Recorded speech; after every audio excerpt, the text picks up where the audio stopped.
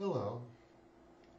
Today I would like to explore the subject of what is truth. Now, believe it or not, everybody tells lies.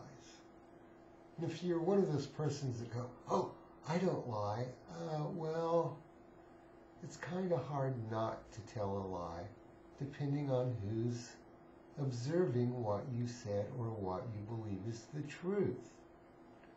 Now, there are a few things that people can really agree on for the most part, that the sun rises in the east and sets in the west,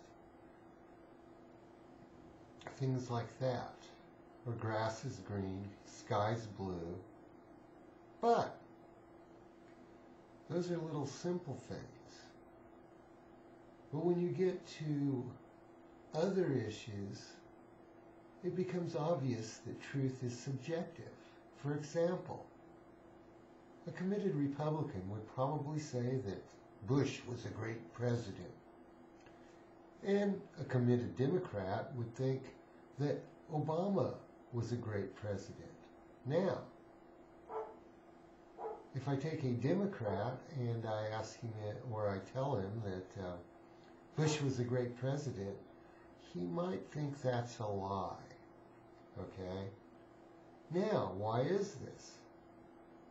See, people walk around thinking that they have the facts, that they know what is true. What most people don't understand is what we think is true is really emotionally based for the most part. Most of the stuff that anybody believes has very little to do with what they know from direct observation and study. There's just too much out there in the world for it to work that way. So what really happens is the way people get their information goes back to really the tribal level. In small tribes for survival, people grew up and what they heard was true.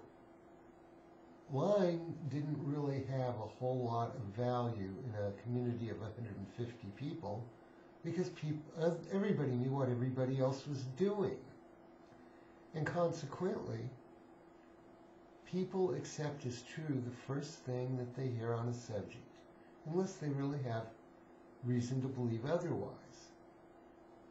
Because when you're learning at a tribal level, it's based on experience, it's based on observation, and it's based on what all the people in your tribe do.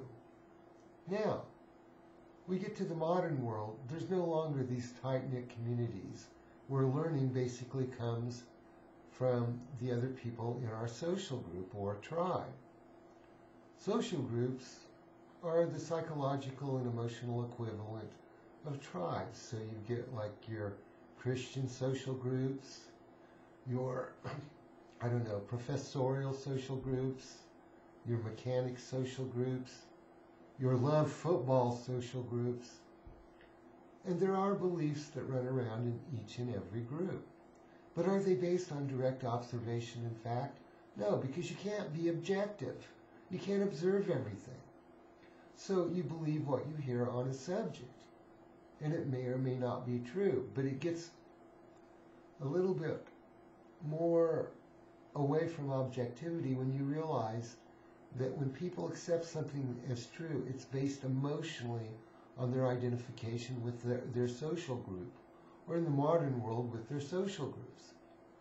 So people of one political persuasion will believe so-and-so's a good politician, or this is a good thing to do. Other people will believe quite the opposite. Now, this is because we have an emotional attachment to what we heard. We don't observe it, we don't check it out. When I was a little kid, and up until I was later in my teenage years, I lived in a small town in Kansas, and my total exposure to the world was NBC and CBS. And I didn't think America was that great of a country. Why? Because I was watching the nightly news. But I just accepted that as being true because that's all I heard. Then I went away to college. Well, I have this interest in foreign cultures. I started meeting people from lots of different foreign countries, and they all kept telling me, oh, no, America's the best country in the world. It's the greatest country in the world. I had to step back and think, what's going on here? Okay. There were all kinds of things like that. So I figured out at one point to observe. Now, I have my reasons why I might believe one thing or another, but I no longer get upset when I see people telling me this is true and this isn't true.